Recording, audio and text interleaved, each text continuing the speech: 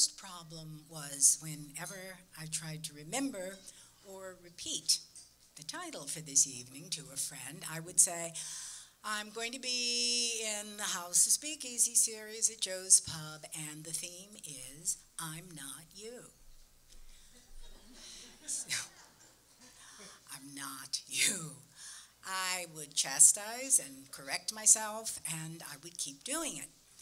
So, finally, in the spirit of psychological inquiry, we can call it surveillance of Freudian slippage, I decided that I was going to go with them both. Now, I started my writing life as a critic, but was I a critic or a reviewer? I think we both know that the distinction between the two can cause acute gravitas anxiety. So, you are both. That's what I reassured myself. I was also a cluster of nouns and adjectives that kept trading places. I was a black critic, I was a woman critic, and often, depending on the setting, I was the first woman, or the first black woman critic. What unified all these was critical authority. It was the armature of published judgment. That's not altogether you. It's definitely not. It's the institution you work for. I did know that. And I'm going to go Janet Malcolm on us all for a minute. Just a little appropriation. Let me get it right. Every critic who is not stupid, every critic who is not stupid or full of himself, who is not so stupid or full of himself that he does not notice what is going on, knows that what he does, while not morally indefensible, does engender and promote a distasteful form of omniscient narrator hubris. I did know this, and eventually I came to tire of it. I thought that it would be interesting. No, I thought that I needed to try to write from ambivalence and vulnerability and see if they yielded some kind of authority.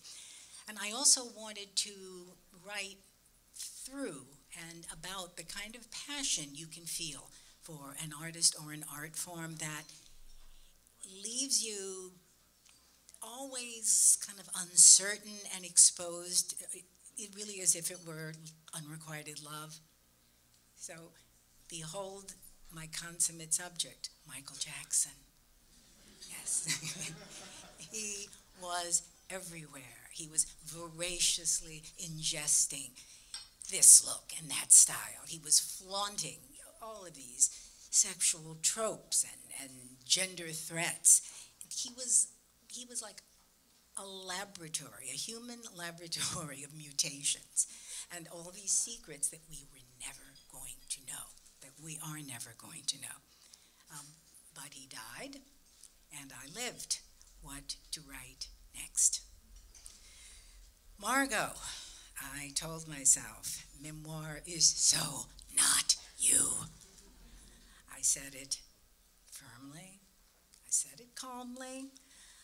I said it with that kind of cheap irony that you hope will disguise brute fear.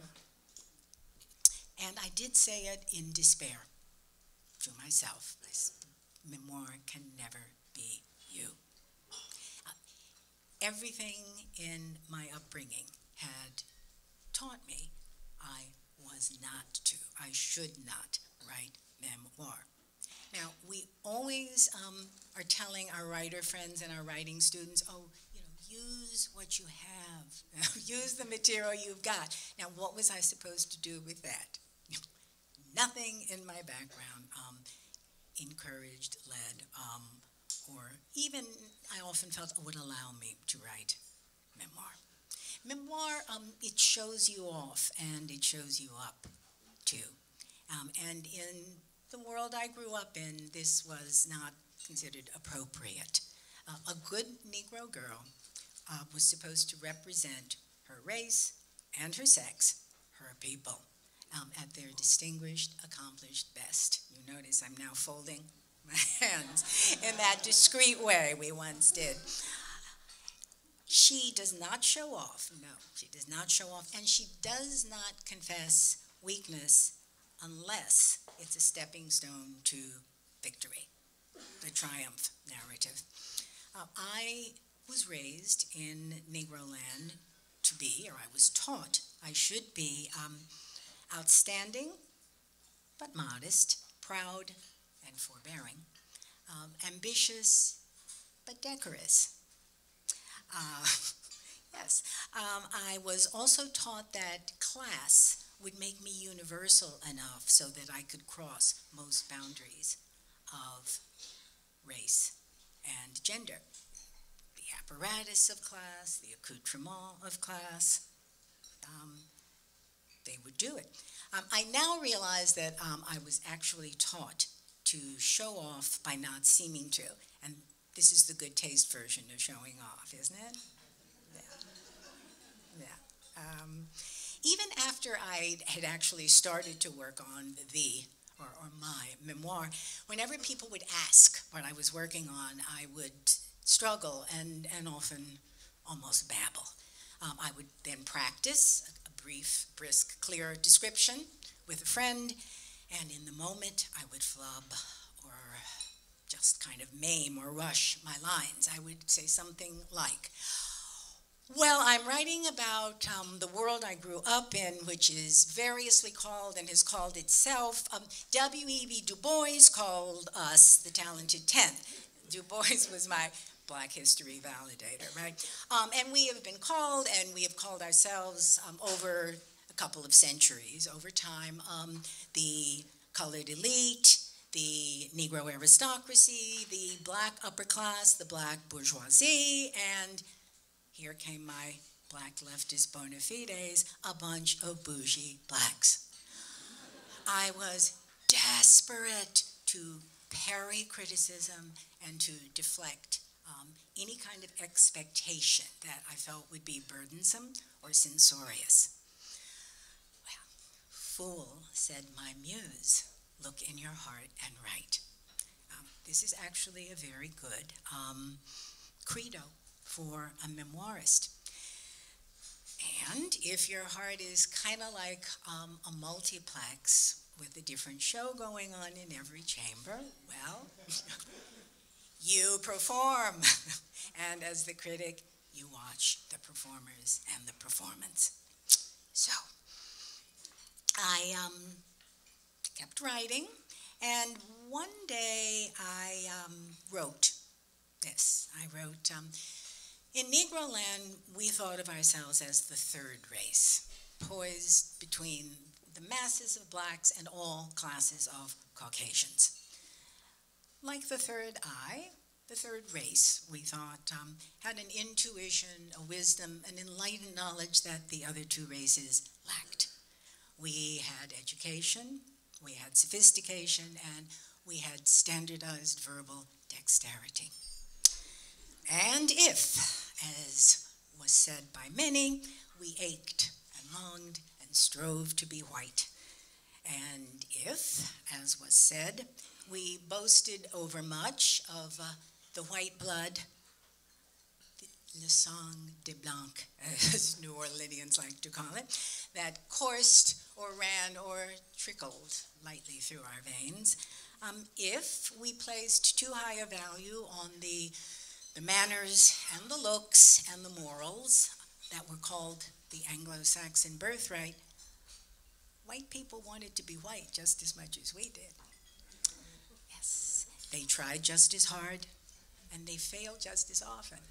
They failed more often, but they could pass, so no one objected. It's not you, but it is you. I'm not you. I am you.